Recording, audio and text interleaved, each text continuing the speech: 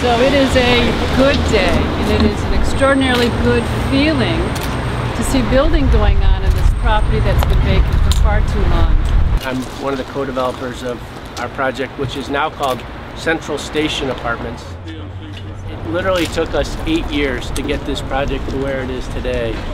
And it's truly a day of celebration for both me personally, but really for everybody here.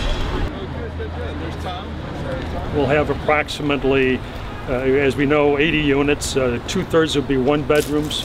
1/3 will be 2 bedrooms. We are going to have a fitness center, and we have what we call kind of a cyber cafe tenant room that has computers. That's a terrific meeting place for all the tenants.